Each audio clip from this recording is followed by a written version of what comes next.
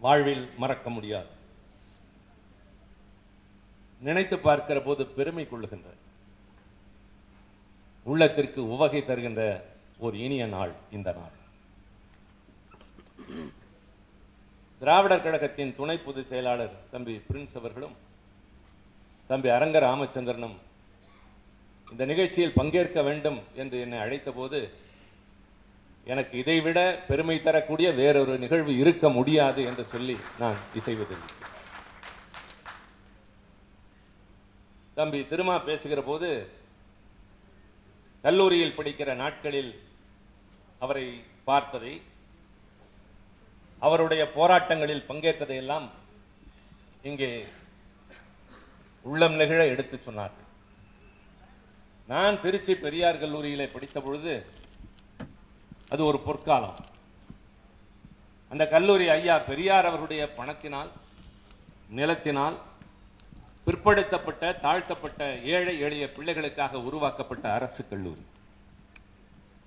நான் படித்த அந்த நாட்களில் தந்தை பெரியார் அவர்கள் இருமுறை வந்து அங்கு பேசியிருக்கிறார். ஆசிரியர் ஐயா 2 முறை வந்து பேசியிருக்கிறார். தலைவர் கலைஞர் வந்து உரையாற்றியிருக்கிறார். இலக்கியவாதிகள் என்ற அடிப்படையில் கவிஞர் கண்ணதாசன், ஜெயகாந்தன் போன்றவர்கள் எல்லாம் வந்து உரையாற்றியிருக்கிறார். ஆக அந்த காலகட்டங்களில் இவருடைய உரைகளை கேட்கிற அதே நேரத்தில் மாலை நேரத்தில் விடுதிகளின் மொட்டை மாடியில் இப்பொழுது நம்முடன் இல்லாமல் நம் நினைவிலே நிற்கின்ற துரை சக்கரவர்த்தி அவர்கள் அங்கே படித்துக் கொண்டிருந்த மாணவர், சேதுபதி அங்கே படித்துக் கொண்டிருந்தவர். எங்களுடைய காலகட்டத்தில் கோவை ராமகிருஷ்ணன் அப்பொழுதெல்லாம் வந்துவிட்டு செல்வார். இவர்களை போன்றவர்களெல்லாம் கொண்டு அங்கே மொட்டை மாடியிலே திராவிடர் கழகத்தின் முன்னணி தலைவர்களை எல்லாம் அழைத்து கூட்டம் நடத்தியிருக்கிறோம். செல்வேந்திரன் வந்து பேசியிருக்கிறார்.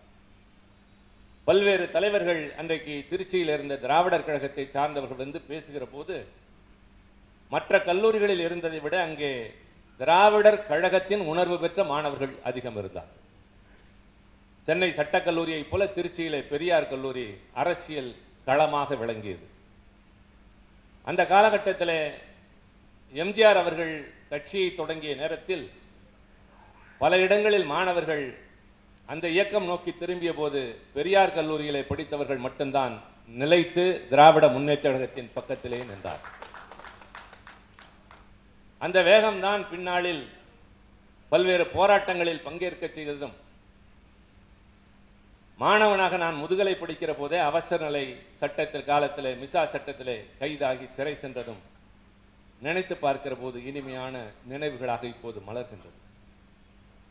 அப்படிப்பட்ட அந்த ஆசிரியரை இன்றைக்கு அவருடைய 90 ஆண்டுகள் வாழ்க்கை பயணத்தில் 80 ஆண்டுகள் பொது வாழ்க்கை பயணத்தை பாராட்டுகின்ற இந்த விழாவில் நானும் தம்பி திருமாவும் அருள்மொழி போன்றவர்களும் பேசுகிறோம் என்றால் எங்களுக்கு இதைவிட வேறு பேரு என்னவாக இருக்க முடியும்? நாடாளுமன்ற உறுப்பினர் என்பது எங்களுக்குரிய அடையாளம் அல்ல, அது பெருமையும் அல்ல, அது எங்களுக்கு இடப்பட்டிருக்கின்ற பணி, அது கிடைத்திருக்கிற வாய்ப்பு. நாங்கள் சோர்வறியாமல் இந்த திராவிட இயக்கத்தின் சிப்பாய்கள் என்பதுதான் எங்களுக்கெல்லாம் உள்ள பெருமை. உங்களை பார்த்து நாங்கள் வளர்ந்தோம், உங்கள் அடியொற்றி நடக்கிறோம். முதலமைச்சர் தன்னுடைய வாழ்த்தறிக்கையில் சொல்லி இருப்பது போல நீங்கள் என்றென்றைக்கும் எங்களுக்கு தோள் கொடுப்பவராக மட்டுமில்லை, எங்களை பாதுகாக்கிற மிகப்பெரிய காவல் அரணாக நின்று கொண்டிருக்கிறீர்கள். நிகழ்ச்சியாகத்தான் இருக்கிறது. தந்தை பெரியார் அவர்கள் ஒரு இணையற்ற தலைவர். கொள்கைகளால் மட்டுமல்ல, அவருடைய உழைப்பாலும் செயலாலும். உலக அளவில் இப்படி தலைவர்களை காண்பது என்பது மிக மிக அரிது. அவர் மறைந்த 50 ஆண்டுகளுக்கு பின்னாலும் அவரை கண்டு இன்னமும் அஞ்சிக் கொண்டிருக்கிறார்கள் என்றால் அதுதான் அவருடைய தாக்கம். அவரிடம் பாடம் பயின்றவர்கள் ஏராளம் பேர் உண்டு. அவருடைய உணர்வுகளை பெற்று பல்வேறு இயக்கங்களுக்கு சென்றவர்கள் உண்டு. ஆனால் அவருக்கு நெருக்கமாக, அவர் நம்பிக்கைக்கு உரியவராக, அவர் பெரிதும் நம்பி அதே அளவிற்கு அவர் எண்ணியதைப் போலவே வந்தவர்கள் 3 பேர் தான். அறிஞர் அண்ணா, தலைவர் கலைஞர், ஆசிரியர் ஐயா அவர்கள். இவருடைய பொதுப்பணிக்கு ஈடு இணை எதுவுமே இல்லை. அது பற்றி சொல்வதற்கு முன்னால் நான் இன்றைக்கு இந்த இடத்துல சொல்ல விரும்புவது, இந்த நாளில் உங்களுக்கு ஏதாவது பரிசு தர வேண்டும். நாங்கள் எல்லாம் இங்கே திரண்டு வந்திருக்கிறோம். கைத்தறி ஆடை, பட்டாடை, பளபளப்பான ஆடைகள் எல்லாவற்றையும் அணிவித்தோம். அது உங்களுக்கெல்லாம் ஒரு பொருட்டு அல்ல. நீங்கள் என்றைக்கும் அதை எதிர்பார்த்ததும் அல்ல. இன்றைக்கு உங்களுக்கு என்ன பரிசு உள்ளபடியே மகிழ்ச்சி தந்திருக்கும் தெரியுமா? பெரியார் பல்கலைக்கழகத்தில் நேற்றைக்கு வந்த சுற்றறிக்கை, கருப்பு சட்டை போடக்கூடாது என்று இன்றைக்கு அப்படி எந்த அறிக்கையும் தரவில்லை என்று காவல்துறையும் அதே பல்கலைக்கழகம் அறிவித்திருக்கிறது அல்லவா? இதுதான் திராவிட மாடல்.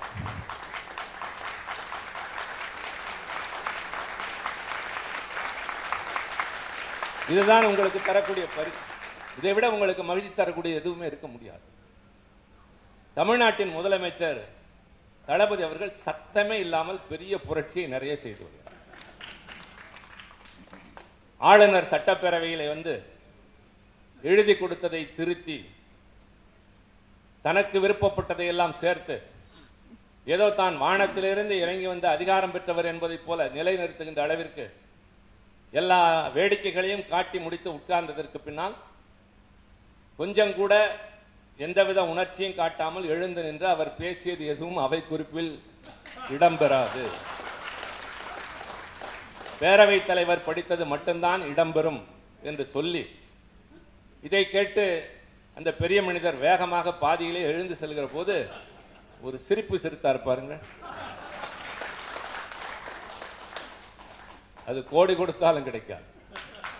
அது ஏளனமா, வெற்றியா, நான் யார் தெரியுமா என்பது போல அந்த சிரிப்பு இருக்கு.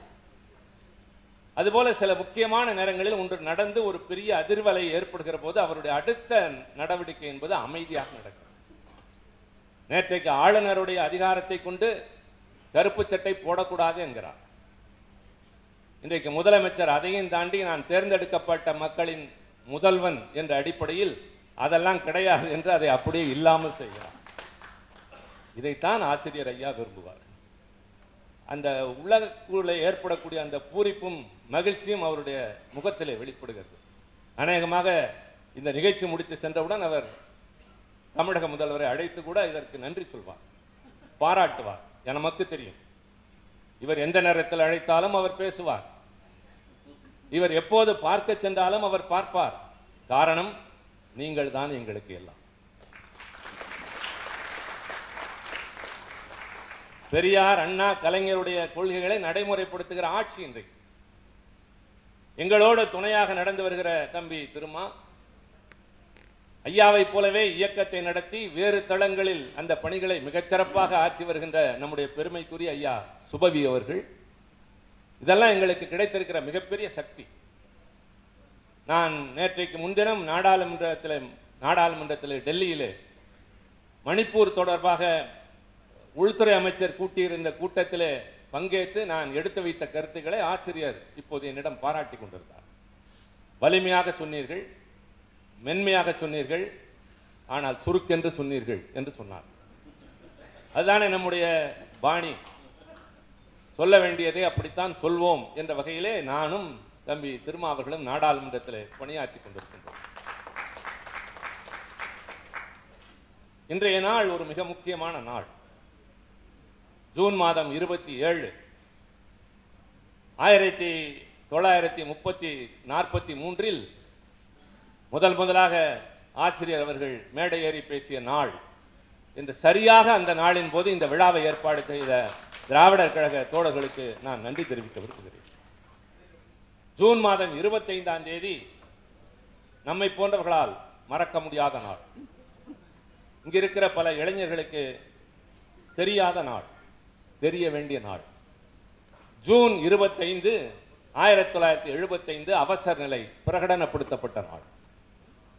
ஆண்டுதோறும் அந்த நாளினை எண்ணி பார்த்து அது பிரகடனப்படுத்தப்பட்ட நாள். இன்றைக்கு பிரகடனப்படுத்தாமலே அவசர நிலை நிலவுகிற ஒரு சூழலில் வாழ்கிறோமே என்பதை நினைவுபடுத்திக் கொண்டிருக்கிற ஒரு அரசியல் சூழல். அவர் அந்த மேடை ஏறி 60-80 ஆண்டுகள் நிறைவுற்றதை இன்றைக்கு இந்த மேடை கொண்டாடி கொண்டிருக்கின்றது. அவரை பற்றி முன்னால் பேசினார்கள். நாங்களும் நிறைய அதையெல்லாம் படித்து கொண்டுதான் வந்தோம். ஆனால் ரொம்ப நம்பவே முடியவில்லை. அவரை பற்றி தெரியும்.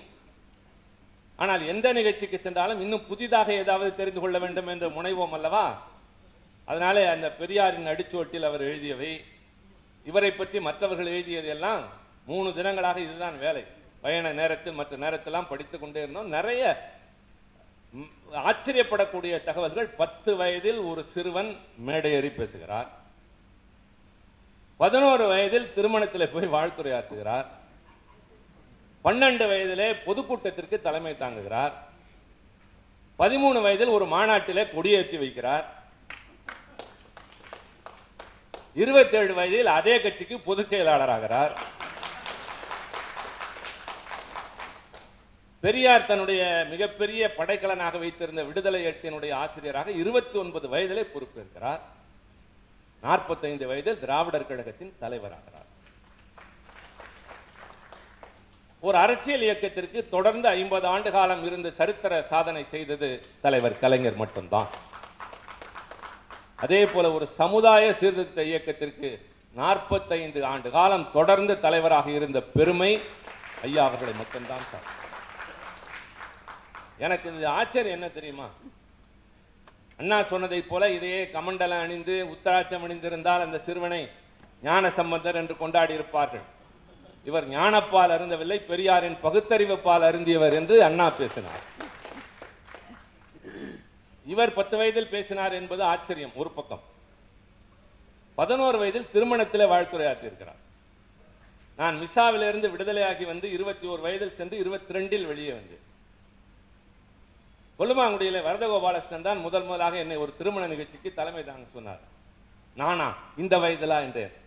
இதெல்லாம் இந்த கட்சியில் பழக்கம் வாருங்கள் என்று முதலாக 22 வயதில் எனக்கு அந்த வாய்ப்பு கொடுத்த போது ஆச்சரியமாக இருந்தது. பின்னர் தளபதியும் நாங்களும் சுற்றுப்பயணம் செய்கிற நாட்களில் அதுபோல பல நிகழ்ச்சிகளில் பங்கேற்றது பெருமை. ஆனால் இவர் 11 வயதில் பொதுக்கூட்டத்திற்கு திருமணத்திலே போய் வாழ்த்துரையாற்றுகிறார். 12இல் பொதுக்கூட்டத்திற்கு தலைமை, 13இல் மாநாட்டிலே கொடியேற்றுகிறார் என்றால் இவருடைய திறமைகளை விட அந்த வயதில் இவரை அங்கீகரித்த இந்த இயக்கம் தான் பிடிக்கும். வேற எங்காவது காட்டுங்களேன். இது மாதிரி திறமையுள்ள ஒரு சிறுவனை எந்த கட்சியாவது இந்த அளவிற்கு உயர்த்தி இருக்குமா? வா வா போய் படி என்று சொல்லி இருப்பார்கள், தட்டி கொடுத்து அனுப்பி இருப்பார்கள். இதெல்லாம் இந்த வேலை வேண்டாம் என்று இருப்பார்கள். 14 வயதிலே பெரியாரின் பக்கத்திலே உட்கார்ந்திருக்கிறார் என்று பார்க்கிற போது இதெல்லாம் ரொம்ப ஆச்சரியம். நான் படிக்கிற போது அதைத்தான் எண்ணினேன். பின்னர் எல்லோரும் திருப்பி சொன்ன போது இது உண்மைதான் என்று உறுதிப்படுத்திக் கொண்டேன். இது பொய்யாக இருக்க முடியாது என்பது வேறு. ஆனால் ஆச்சரியம், அந்த வயதிலே கல்வியிலும் அவர் தளர்ச்சி உறவில்லை. அதுதான் ரொம்ப முக்கியம். சில பேர் பொது வாழ்க்கைக்கு ஈடுபாடு வந்து விட்டால் அத்தோடு கல்வியினுடைய ஈடுபாடு முறிந்துவிடும். தலைவர் கலைஞர் அவர்கள் பள்ளி இறுதி ஆண்டு வரை தான் படித்தவர். அவருடைய தீவிரத்தன்மை அரசியலிலும் திரைப்படத்திலும் கொண்டு வந்து முன்னிறுத்தியது. தொடர்ந்து படிக்க முடியாது என்ற அவருடைய எண்ணத்தை அண்ணன் மறைந்த திருவாரூர் தென்னன் அவர்கள் மூலமாக அவர் எப்படி சாமர்த்தியமாக அவருடைய பெற்றோருக்கு கொண்டு போய் சேர்த்தார் என்பதெல்லாம் அவர் சிறைச்சாலை கதை கதையாக சொல்வார். மேற்கொண்டு படிக்க விருப்பமில்லை என்று கூட அல்ல, செய்ய வேண்டிய பணி அதிகம் என்று தலைவர் கலைஞர் அவர்கள் அன்றைக்கு பாதை மாறினார். முழுமையான அரசியலுக்கு வந்து சேர்ந்தார். ஆனால் இவர் எம்ஏ படிக்கிறார், அதற்கு பின்னால் சட்டம் படிக்கிறார். இன்னமும் கூட ஒரு பொது நிகழ்ச்சிக்கு வந்தால், முக்கியமான நிகழ்ச்சிக்கு வந்தால் ஆளுநரை போன்றவர்கள் கொஞ்சம் அதிகத்தனமாக எதையாவது செய்தால் நீ செய்வது தவறு என்று சொல்வதற்கு இவ்வளவு நூல்களை எடுத்து வருகிற ஒரே மேடையிலே சொற்பொழிவாட்டக்கூடியவர் ஆசிரியர். எல்லாவற்றிற்கும் ஆதாரம் அவர்தான், எல்லாவற்றிற்கும் விளக்கமும் அவர்தான். அவருடைய முதல் அறிக்கை என்பது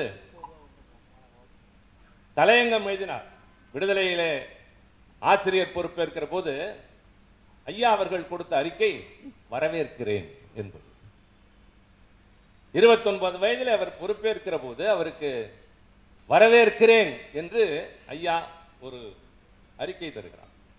எனக்கு அதே மாதிரி நினைவு வந்தது 1956இல் திருச்சி மாநில மாநாட்டிற்கு அன்றைக்கு திராவிட முன்னேற்ற கழகத்தின் பொதுச் செயலாளர் நாவலர் நெஞ்செழியனை தம்பி வா, தலைமை ஏற்க வா, உன் ஆணைக்கு கட்டுப்பட்டு நடக்கிறோம் வா என்று அழைத்த அறிஞர் அண்ணாவின் கடிதம் நினைவுக்கு வந்தது.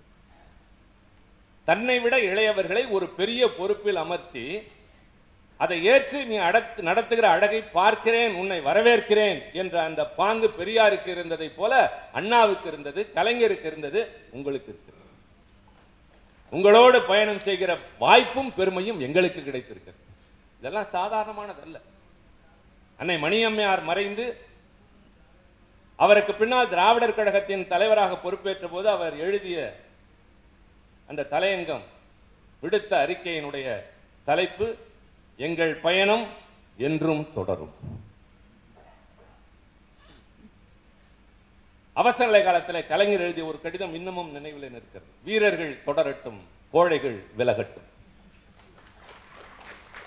எல்லோரும் ஓடிக்கொண்டிருந்த நேரத்தில், தனித்து விடப்பட்ட நேரத்தில், கண்ணுக்கு தெரியாமல் படை வீரர்கள் ஆங்காங்கே இருந்த நேரத்திலே தான் கலைஞர் எழுதினார், வீரர்கள் தொடரட்டும், கோழைகள் விலகட்டும். வீரன் ஒரு முறைதான் சாகிறான், கோழை வாழ்வதே இல்லை என்ற வார்த்தைகளுக்கு ஏற்ப வீரமிக்க தலைவர்களாக நீங்கள் எல்லாம் இருந்தீர்கள், இருக்கிறீர்கள். அதனால்தான் நாங்களும் இன்னும் வீரத்தோடு இருக்கிறோம். முச்சந்தியிலே ஆள் இல்லாத இடத்திலே பேசுவதில்லை. நம்முடைய கொள்கைக்கு முற்றிலும் மாறுபாடான முரட்டுவாதம் செய்கிற துக்ளக் ஆசிரியர் சோவினுடைய அலுவலகத்திலே போய் உட்கார்ந்து அவருடனே நேருக்கு நேர் கொஞ்சம் கூட சிந்தாமல், சிதறாமல், உணர்ச்சி வசப்படாமல் ஒரு நீண்ட நெடிய பேட்டி அளித்து விட்டு வந்த பெருமை உங்களுக்கு உண்டு. அதெல்லாம் பார்த்து இளைஞர்கள் கற்றுக்கொள்ள வேண்டும். அதைத்தான் சோவே பாராட்டுகிறார். நான் ரொம்பவும் அவரை சீண்டுகிற மாதிரி எல்லாம் கேள்வி கேட்டேன். என்னுடைய கருத்துக்களை எல்லாம் நான் வேகமாக எடுத்து வைத்தேன். ஆனால் எந்த இடத்திலும் அவர் பதட்டப்படவில்லை, உணர்ச்சி வசப்படவில்லை. தன் கருத்தை வலியுறுத்துவதிலே கவனமாக நின்றார். அதற்கு காரணம் கொள்கையிலே தெளிவு.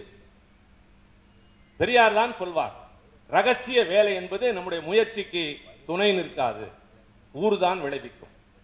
பலாத்கார முயற்சி என்பது நமக்கு தோல்வியைத்தான் தரும். தீவிர பிரச்சாரத்தின் மூலம்தான் வெற்றியடைய முடியும் என்று சொன்ன பெரியாரின் வழி உங்கள் வழி. நமக்கு நாம் நிறைய பேரை பலி கொடுத்திருக்கிறோம். யாரையும் பலி வாங்கியதும் இல்லை, படி வாங்கியதும் இல்லை. நம்மை பொறுத்தவரை தியாகசீலர்கள் நம்மோடு இருந்திருக்கிறார். பலரை தத்தம் செய்து இந்த இயக்கத்தை வளர்த்திருக்கிறோம். இங்கே அருள்மொழி சொன்னதை போல் எதெல்லாம் அசிங்கமானது என்றார்களோ அதெல்லாம் மேலே விழுந்திருக்கிறது. பெரியார் கூட்டத்திற்கு செல்கிற போது வழியெல்லாம் செருப்பு தோரணங்கள். தோழர்கள் போய் கோபப்பட்ட போது பெரியார் சொன்னாராம், உன்னை விட அவன்தான் என் மீது அன்பு கொண்டவன். என்னையா அப்படி சொல்கிறீர்கள் என்ற போது, நீ தருகிற கைத்தறி ஆடை எட்டனா, நீ வாங்கி வருகிற மாலை நாளனா, இந்த பழைய பீந்து போன செருப்புக்கு அவன் எத்தனை குப்பை கூடைகளை, எத்தனை குப்பை மேடுகளில், சாக்கடைகளில் தேடி அலைந்திருப்பான் தெரியுமா? அதையெல்லாம் சேர்த்து கொண்டு வந்து தோரணம் கட்டி இருக்கிறான் என்றால் இந்த முயற்சி நீ எல்லாம் செய்ய மாட்டாய் என்றுதான் அணுகிறேன். அதையேதான் நீங்களும் சந்தித்திருக்கிறீர்கள். 1982 மம்சாபுரத்திற்கு அருகிலே உங்கள் மீது புலியினால் தாக்கி கொலைவெறி தாக்குதல் நடந்த போது நான் இளைஞர் அணியிலே அதே பகுதியில் சுற்றுப்பயணத்தில் இருக்கிறேன். அந்த நேரத்தில் எங்களோடு இருந்த சில தோழர்கள் உணர்ச்சி வசப்பட்டார்கள். எதிர்வினை ஆற்ற வேண்டும் என்று சொன்னார்கள். அப்பொழுதெல்லாம் நான் அவர்களுக்கு சொன்னது, நம் தலைவர்கள் காட்டிய பாதை இதுவல்ல, அவர்களை நம்முடைய கொள்கையின் தீவிர பயணத்தால், பிரச்சாரத்தால் தான் வெற்றி கொள்ள முடியும் என்று சொன்னதற்கு அந்த பக்குவத்தை தந்ததே நீங்கள் தான். தளபதியும் நானும் முதலாக இளைஞரணியின் சார்பில் சுற்றுப்பயணம் மேற்கொண்ட போது நாங்கள் கொண்டு போய் விற்ற நூலின் பெயர் தொடங்கினோம் தொடர்வோம். அப்போது நாங்கள் சென்று கண்டுபிடித்து பின்னர் நியமித்த மாவட்ட அமைப்பாளர்களில் ஒருவர் தான் உமாபதி எதிரே இருக்கிறார். பொய்யாமொழி போன்றவர்கள் எல்லாம் அப்பொழுதே நீங்கள் எங்களுக்கு கற்றுக் கொடுத்தது, போகிற இடத்திலே நல்ல நூல்களை கொண்டு போய் இளைஞர்களிடம் சேருங்கள், அது பற்றி பேசுங்கள், மாலை மரியாதை இவையெல்லாம் இரண்டாம் பட்சம் என்று சொல்லிக் கொடுத்து அப்படி தொடங்கினோம். நீங்களும் வன்முறை தாக்குதலை சந்தித்திருக்கிறீர்கள், அவமானத்தை தாங்கி இருக்கிறீர்கள். உங்கள் மீது சுமத்தப்பட்ட பழிகள், கண்டனங்கள் கொஞ்ச நஞ்சமல்ல, இன்றும் தொடர்கிறது. ஆனால் எனக்கு உங்கள் நட ரொம்ப பிடிக்கும். சிவாஜியை சொல்வார்கள், அது மாதிரி ஒரு நடை, ஒவ்வொருவருக்கும் ஒரு நடை உண்டு. வீரபாண்டி ஆர்வம் ஒரு மாதிரி நடப்பார், ஆனால் முரசொலி மாறன் ஒரு மாதிரி நடப்பார். கலைஞருடைய நடை மெதுவாக இருக்கும், ஆனால் பார்த்தால் ரசிக்கிற மாதிரி இருக்கும். நீங்கள் அந்த நடக்கிறதா ஓடுகிறீர்களா என்று தெரியாது. என் மகள் தொலைக்காட்சியை பார்க்கிற போதெல்லாம், அப்பா இவரை மாதிரி நீங்க இருக்கணும், எப்படிமா கருப்பு சட்டை போட்டா? இல்ல, இந்த பாருங்க சுறுசுறுப்ப. அது அந்த இந்த 90 வயது என்பது பெருங்கவிக்கு வந்தார் 89 என்றார். கொஞ்சம் தளர்ந்திருக்கிறார். ஆனா உங்களுக்கு 90 என்று நாங்கள் சொல்வதால் தெரிகிறது. ஆனால் சொல்லித்தான் தீர வேண்டும். 90லும் நீங்கள் இன்னமும் அதே துடிதுடிப்போடு இருக்கிறீர்கள். கலைஞர் தான் பத்திரிகையை பார்ப்பார், முதலமைச்சர் வேலையை பார்ப்பார், கட்சி வேலையை பார்ப்பார், இலக்கியத்தை பார்ப்பார், திரைத்துறைக்கு போவார், எல்லா வேலையும் பார்ப்பார். அதே மாதிரிதான் நீங்கள். அண்ணா முதலமைச்சர் ஆனதற்கு பின்னால் பெரியாருடைய பிறந்த நாள் மலருக்கு விடுதலை ஆசிரியராக அவருடைய பல வேலைகளுக்கு இடையிலே தொடர்ந்து நீங்கள் கட்டுரை தந்தாக வேண்டும் என்று விரட்டிய போது அண்ணா சொல்கிறார், நீ தான் பார்த்து கொண்டிருக்கிறாய், ஆட்சி பணி புதிதாக வந்தது, அதிக சுமையாக இருக்கிறது, கட்சி பணி தவிர்க்க முடியாத ஒன்று, இதற்கிடையில் என் உடல்நிலை வேறு, ஆனாலும் தருகிறேன் என்று சொல்லி பார்க்கிற இடத்தெல்லாம் இவர் தான் கண்ணுக்கு தெரிகிறார். பின்னர் அண்ணா ஒரு நிகழ்ச்சிக்கு செல்லுகிற போது கொஞ்ச நேரம் இருங்கள் என்று சொல்லிவிட்டு பயணியர் விடுதிக்கு செல்லாமல் ஆதித்தனாருடைய இல்லத்திற்கு மதுரையிலே சென்று வேகமாக கைப்பட எழுதி அவரிடம் கொடுத்த அந்த கட்டுரையின் பெயர் அந்த வசந்தம். அதில் அண்ணா சொல்கிறார், நான் முதலமைச்சராக இருக்கிற இந்த காலம் அல்ல, பெரியாரோடு கடினமான நாட்களை நான் கழித்ததுதான் என் வாழ்க்கையில் வசந்தம் என்கிறார். அந்த தலைவரிடம் கற்றுக்கொண்டதான் அண்ணாவிடம், கலைஞரிடம், உங்களிடம் இருக்கிற உழைப்பு. எல்லாவற்றிற்கும் மேல நான் ஆச்சரியப்படுவது, எங்களிடம் இல்லாதது இப்போது வளர்த்துக் கொள்ள வேண்டும் என்று முயற்சி எடுப்பது தெரியுமா, இந்த ஆவணப்படுத்துவது. எந்த நாளில் என்ன நடந்தது என்பதை இப்படி வைத்திருக்கிற இந்த திறமையினை நான் கலைஞரிடம் பார்த்திருக்கிறேன், அடுத்து உங்களிடம் தான் பார்த்தேன். 43இல் எப்போது கூட்டம் நடந்தது என்பதிலே தொடங்கி எந்த நாளில், எந்த ஊரில், எந்த கூட்டம், எந்த கழகம், எந்த மாநாடு என்பதை அப்படியே வைத்திருக்கிற அந்த மிகப்பெரிய திறமை தான் உங்களை வரலாற்றில் நிரந்தரமாக வைக்கப் போகும். இது ரொம்ப ரொம்ப முக்கியம். அதுதான் வருங்கால தலைமுறைக்கு மிகப்பெரிய வழிகாட்டுதலாக, மிகப்பெரிய ஊக்க சக்தியாக இருக்கும். ஏதோ அரசியல் கட்சியில் இருக்கிறோம், ஏதோ ஒரு பதவி, அதனால் அடையாளம் என்பதல்ல. இந்த பதவியெல்லாம் கடந்து இந்த இயக்கத்தில் இருப்பதான் எங்களுக்கெல்லாம் பெருமிதம், கம்பீரம் என்று நாங்கள் நடக்கிறோம். இதெல்லாம் நீங்கள் ஊட்டிய உணர்வு, நீங்கள் பேசிய பேச்சு, நீங்கள் எழுதுகிற எழுத்துக்கள். இன்னமும் ஏதாவது பகை என்று வந்தால் உங்களுடைய வேகமான அந்த அறிக்கைகள் சாட்டையடிகளாக ஒவ்வொரு வார்த்தையும் வந்து விடுகிறது அல்லவா, அது எங்களுக்கு உணர்ச்சி. நீங்கள் இங்கிருந்து இயக்குகிறீர்கள். நானும் திருமாவும் எதிரிகளின் தலைமையிடமாகிய அங்கேயே சென்று 2 பேர் ரொம்ப பெரியவர் என்கிறார்களே, அவர்களுக்கு நேருக்கு நேராக நின்று பேசுகிற அந்த துணிவை நாங்கள் பெற்றிருப்பது உங்களால் தான். கலைஞரிடம் பெற்றோம், உங்களிடம் பெற்றோம். இன்றைக்கு தளபதியால் நாங்கள் ஊக்கப்படுத்தப்படுகிறோம். ஆக இந்த இயக்கத்தில் இருக்கிற ஒவ்வொருவரும் ஒரு படை வீரன். நாங்கள் தொண்டர்கள் அல்ல. தலைவன் தொண்டன் என்பதை மாற்றி அவர்களை அண்ணன் தம்பி என்று மாற்றிய இயக்கத்திலே இருப்பவர்கள் நான். ஒன்று மட்டும் சொல்கிறேன், பொது பெயரை தனி மனிதனுக்குரிய பெயராக மாற்றிய சரித்திரம் இந்த திராவிட இயக்கத்திற்கு மட்டும்தான். பிள்ளை பெற்ற எல்லோருக்கும் பெயர் தந்தை. ஆனால் இந்த இனத்தின் தந்தை பெரியார் என்றால் அவர் ஒருவர் மட்டும்தான். உடன் பிறந்த தம்பி இருக்கிற யாரும் அண்ணன் என்று அழைக்கப்படுவார்கள். அது கோடிக்கணக்கில் இருக்கும். ஆனால் அண்ணா என்றால் அரசியலில் அண்ணா ஒருவர் தான். நாடக கலைஞர், நாட்டிய கலைஞர், பல்வேறு கலைஞர்கள் இருப்பார்கள். அரசியலில் கலைஞர் என்றால் என்றைக்கும் ஒரே ஒருவர் தான். கல்லூரியிலே பணியாற்றுகிற எல்லோரும் பேராசிரியர் தான். ஆனால் பேராசிரியர் என்றால் நம்முடைய பேராசிரியர் ஐயா அன்பழகன் தான். அது மாதிரி பள்ளியிலே பணியாற்றுகிறவர்கள் ஆசிரியர்களாக இருக்கலாம், எங்களுக்கு ஆசிரியர் நீங்கள் தான். இது ஒரு பொது சொல், தனி மனிதனுக்குரிய அடையாளமாக. அன்பில் என்பது ஒரு கிராமம். ஆனால் அமெரிக்காவில் அன்பில் என்றால் அது அன்பில் தர்மலிங்கம். மண்ணை என்பது ஒரு ஊர். ஆனால் மண்ணை என்று சொன்னால் பெரியாரின் பெருந்தொண்டனாக இருந்த அண்ணன் மண்ணை நாராயணசாமி அவர்கள் தான். இப்படியாக ஊர் பெயரை தனதாக்கி, பொது பெயரை தனதாக்கி சரித்திரம் படைத்த தலைவர்களின் வரிசையில் இன்றைக்கு இவர்களுடைய வடிவத்திலே தேர்தல் எனக்கு தேவையில்லை, ஆனால் உங்களுக்கு தேவை என்று சொல்லி, இதில் யார் வெற்றி பெற வேண்டும் என்பதை சொல்லி மட்டுமல்ல, இவர்களை வெற்றி பெற செய்யுங்கள் என்று எங்களை கொண்டு போய் நிறுத்தி அதன் மூலமாக உங்கள் எண்ணங்களை எல்லாம் நீங்கள் சாதிக்கிற வல்லமையை பெற்றிருக்கிறார். ஐயா பெரியார் அவர்கள் ஜீவா அவர்களுடைய பிள்ளை திருமணத்தை நடத்திய அந்த விழாவில் தான் திருச்சியிலே அறிஞர் அண்ணா அவர்கள் சொன்னார்கள், நான் பெரியாருக்கு நிறைய நன்றி செலுத்த வேண்டும், நிறைய காணிக்கையெல்லாம் தர வேண்டும், அதெல்லாம் நான் தர விரும்பவில்லை. நான் அவருக்கு தரக்கூடிய மிகப்பெரிய மகிழ்ச்சி என் ஆட்சி காலத்திலே சுயமரியாதை திருமணத்தை சட்ட ரீதியாக நடத்தி காட்டுவேன் என்று சொன்னார்.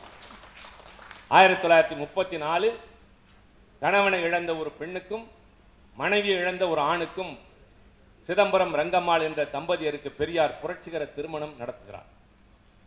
அந்த திருமணத்திலே பிறந்த பிள்ளைகளுடைய வழக்கு 53 நீதிமன்றத்திற்கு வருகிற போது நீதிமன்றம் அளித்த தீர்ப்பு சுயமரியாதை திருமணம் செல்லுபடியாகாது. இதில் நீங்கள் தெரிந்து கொள்ள வேண்டிய செய்தி, அந்த வரலாற்று சிறப்பு மிக்க திருமணத்திற்கும் ஒரு பெரிய தீர்ப்புக்கும் காரணமாக இன்றைக்கும் சட்டப்பாடத்தில் இருக்கிற அந்த சிதம்பரம் ரங்கம்மாள் ஆகியோருடைய அன்பு மகள்தான் நம் ஆசிரியருடைய இணையர் அம்மையார் மோகனா அவர்கள். அவர் இது மாதிரி இடத்துக்கெல்லாம் வருவதில்லை, தன்னை காட்சிப்படுத்திக் கொள்வதில்லை. ஆனால் இவருடைய 90 வயது இளமை வேகம் என்றெல்லாம் சொல்கிறோமே, முழு முதல் காரணம் அவர்தான்.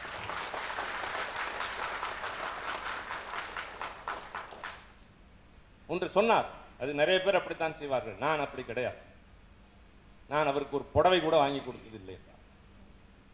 இவருக்கு வேண்டியது கூட அவர் வாங்கிக் கொள்வதில்லை. அவர்தான் இவருக்கு தேவையான ஆடைகளை வைப்பது, உணவை தருவது, பராமரிப்பது என்றால் இங்கு இருக்கிற அத்தனை பேரும் இவரை பாராட்டுகிற அதே நேரத்தில் அந்த அம்மையாருக்கு நன்றி சொல்ல வேண்டும். எங்கள் பொக்கிஷத்தின் பாதுகாவலர் அம்மா நீங்கள். ஐயா எங்களுடைய பொக்கிஷம், தமிழ் இனத்தினுடைய மிகப்பெரிய கருவூலம். இவரை கொண்டுதான் நாங்கள் இன்றைக்கு தெம்போடு நடக்கிறோம், வேகமாக நடக்கிறோம். அவரை பார்த்துக் கொள்கிறீர்களே, இதற்கு நாங்கள் எப்படி நன்றி செலுத்தோம்? இங்கு இல்லை என்றாலும் அந்த அம்மாவுக்கு இல்லத்தில் இருக்கிற அவர்களுக்கு நம்முடைய நன்றியை நாம் கொண்டு சேர்ப்போம். ஒன்று சொல்கிறேன், நீங்கள் பெரியாரையும் கலைஞரையும் வெல்ல போகிறீர்கள். அவர்கள் இருவருமே சரித்திரம் படைத்தவர்கள். 93 வயது வாழ்ந்தார், 4 வயது வாழ்ந்தார் பெரியார். 95 வயது வாழ்ந்தார் தலைவர் கலைஞர். நீங்கள் 100ஐயும் கடந்து வாழ்வீர்கள். தம்பி திருமா சொன்னார், நானும் சொல்கிறேன், நீங்களும் சேர்த்து சொல்லுங்கள், நாம் அனைவரும் அப்போதும் வந்து வாழ்வோம். நீங்கள் வாழ்ந்தால் இந்த இயக்கம் வாழும். இந்த இயக்கம் வாழ்ந்தால் தமிழினம் வீறு கொண்டு எழும். தமிழினம் வீறு கொண்டு எழுந்தால் பகை கூட்டம் பதுங்கி ஓடும். நாங்கள் இருக்கிறோம், உங்கள் படை வீரர்கள். உங்கள் லட்சியங்களை வென்றெடுத்து தருவதற்கு முதலமைச்சர் தளபதி அண்ணன் ஸ்டாலின் இருக்கிறார். மகிழ்ச்சியுடன் உங்கள் நாளில் இந்த பரிசினை பெற்றுக் கொள்ளுங்கள் என்று கேட்டு விடைபெறுகிறேன். நன்றி, வணக்கம்.